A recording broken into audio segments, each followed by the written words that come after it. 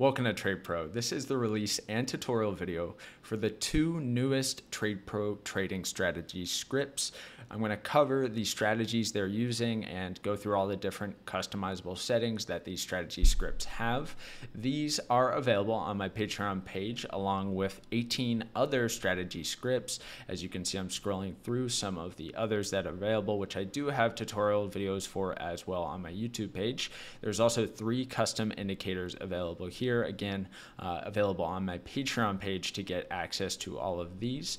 On my Patreon, you can also learn my personal trading strategy and get weekly market report videos. So let's get into these two new ones and talk about the strategies they're using, and then go through all of the different customizable settings and parameters that you can set. So let's start with the Supertrend pullback strategy here. And with this one, it's a very simple strategy that this is based on. Essentially, what it's looking for is the main trend direction as determined by both the Supertrend and an exponential moving average of your choice. You can also choose to not use an exponential moving average and purely base the trend on the Supertrend line. Here, with the settings I have applied, there's a 200 period exponential moving average and a Supertrend line where this will be entering positions when price pulls back into the Supertrend line and wicks through it.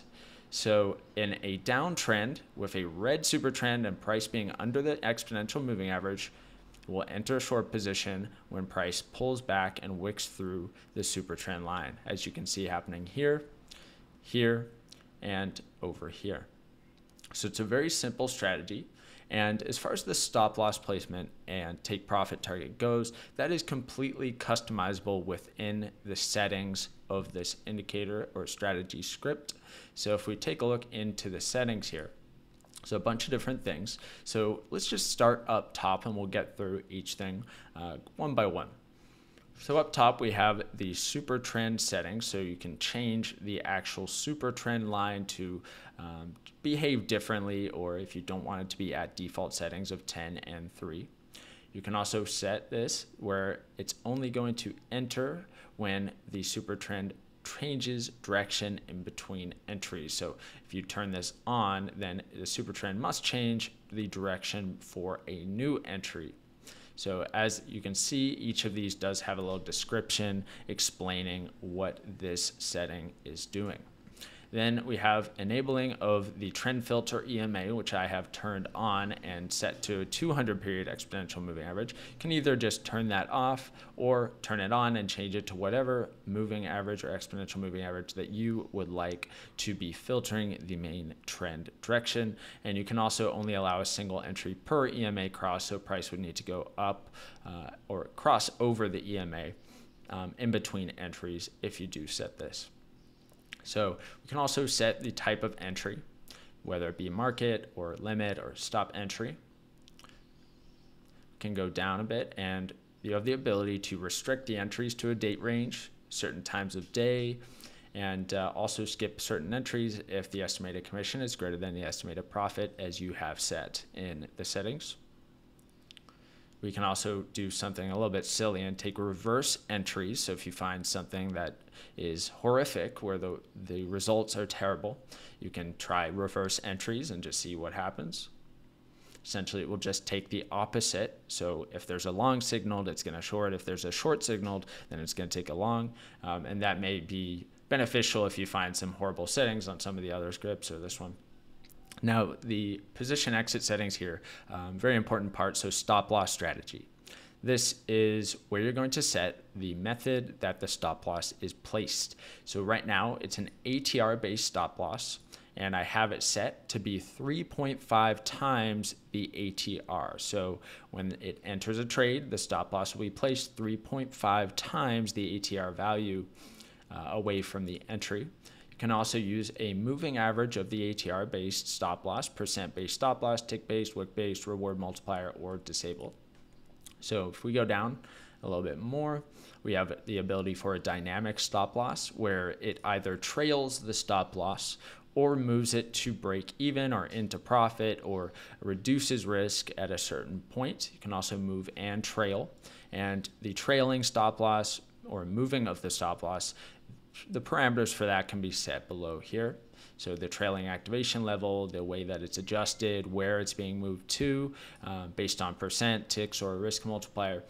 So a bunch of different things that you can customize in there for the stop loss and how it's going to be trailed or moved, or if it's going to be moved whatsoever.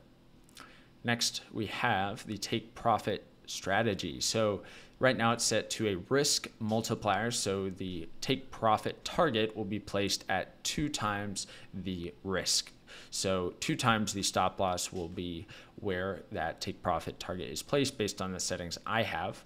And you can adjust that here along with the type of take profit target that you want to use. You can choose between the risk multiplier, ATR based, moving average of the ATR based, percent based, tick based, or you can disable it if you wish to just have a trailing stop loss with no set take profit target.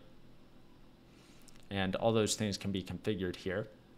Next, we have a section for a secondary take profit. So this actually is not going to be a 2-stage take profit, so it won't have take profit target 1 and take profit target 2. By configuring a secondary take profit strategy, you'll have the option to override the primary take profit if it meets a specific criteria. For example, let's assume that you use an ATR-based strategy with a multiplier set to 3 as your primary take profit. Most of the time, the take profit will be placed relatively close to the entry price. However, there will be times when the ATR-based take profit is placed too far from the entry price. So this may happen when the market is extremely volatile when you have an entry. So the take profit target being based on ATR will be extremely far away, which happens occasionally. And essentially, in this case, you may want to use a percent-based take profit strategy instead, just in case that does happen. So that is essentially what this is for. Next, we have the ability to close positions early if certain things happen. So if the Supertrend changes direction, if the entry criteria is in the opposite direction, if the price crosses a certain moving average of your choice after a certain number of minutes or after the end of the trading session. So certain ways that you can close the position other than the take profit or stop loss hitting. And then there's the ability to do a dollar cost average entry. So you can set the specifics here for how it's going to do the dollar cost average entry and the sizing on each of those, how far apart those dollar cost average entries are, but you can turn that on and then set all the specifics here. And then there's the ability to activate custom order size settings. So whether you wanted to risk a certain percentage of overall equity, contracts, cash, percentage of equity, or fixed risk, you can set that in here just to see what the backtesting results would have been based on the historical data. All right. So below that, just some alert messages. So if you do want to set it up with some sort of automated trading software, so something like 3 commas, that's a common one. But the strategies, these are not meant to be traded with live funds. They're not meant to be financial advice. This is for entertainment and demo trading purposes only, as I'm not a financial advisor. So it's not meant to be any sort of guarantee of making money, and real money is not recommended to be risked with any of the strategies or things I talk about on my channel in general. All right. So that covers this strategy. It's quite a simple one, just looking for pullbacks into the super trend. Next one we have is this TradePro EMA Cloud Stochastic RSI ATR strategy. So this one, if we take a closer look, the entries are going to be based on pullbacks into this EMA Cloud. And we'll talk about the specifics of this EMA Cloud and what it's actually entering based on. But essentially, it's waiting for a pullback into the cloud. And at the same time, we need to see a full reset on the stochastic RSI. So this is the K line. That's what it's basing the entries on. So we see this is in the oversold territory, comes up or resets into the overbought, then comes back down into the oversold territory, right?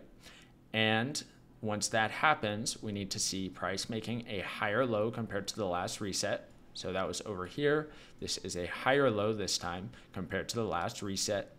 and it's pulled back into the cloud. So those are the entry conditions. So you can see it gets a pullback into the cloud and then enters on the close of that first candle that pulls back. And the stop loss and profit targets, again, will be placed based on the settings that you choose. And I'll show you the settings that are chosen right here, but they probably aren't the best. There's a lot of different ways that you can go about doing it, but this just has some default settings on.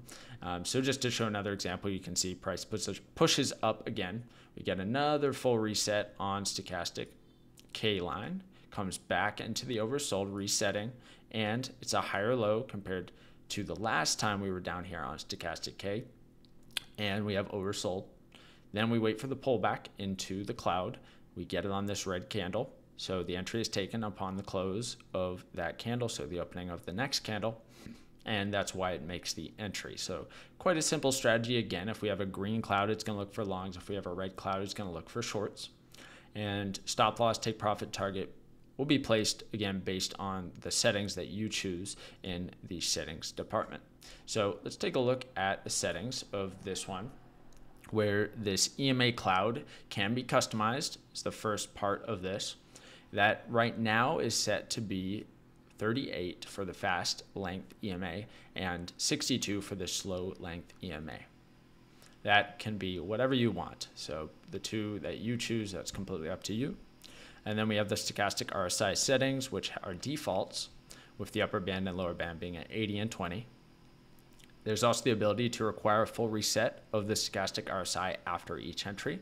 So if we read this, if this is enabled, the stochastic RSI crosses will be forgotten the moment the strategy enters into a position. This essentially forces the stochastic RSI to fully reset after each trade. So when a trade is entered, it's looking for another full reset. It's kind of forgetting this last reset. It's looking for another full reset before it can take another entry.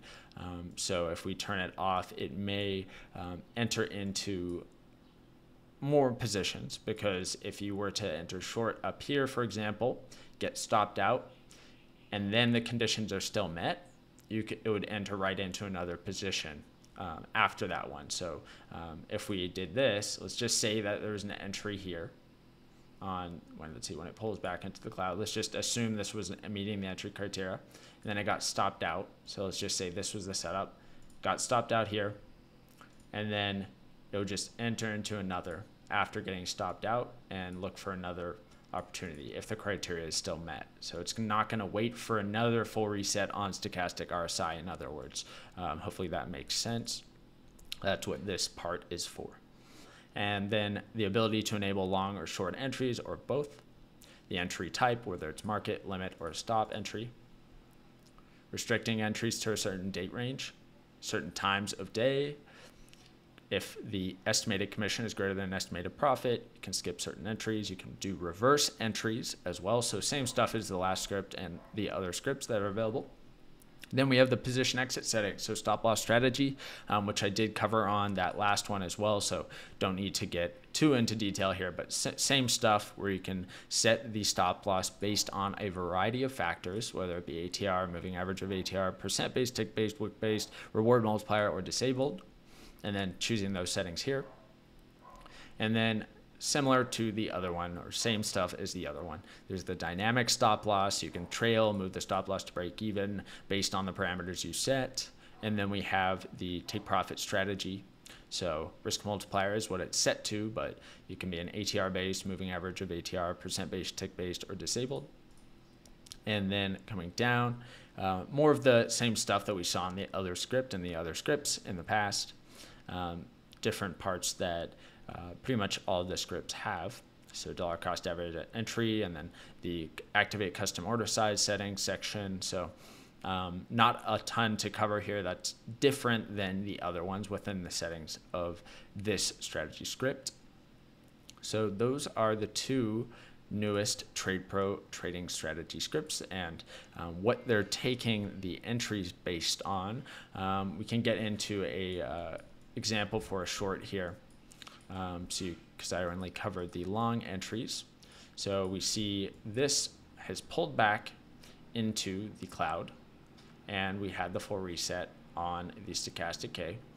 One thing to kind of keep in mind here with this one is you do need to double check the entries manually, because the way that this functions using PineScript, sometimes the entries are seemingly a little off, and it is kind of hard to tell PineScript to look for stochastic K resets and then tell it how to know which one to look for and where the resets are occurring, and then it's forgetting what the stochastic K had done in the past whenever a new entry is taken, if the settings are set here to require a full reset of the stochastic RSI after each entry. So just keep in mind that this may not have the perfect entries based on just the criteria, just because of the PineScript's limitations, essentially.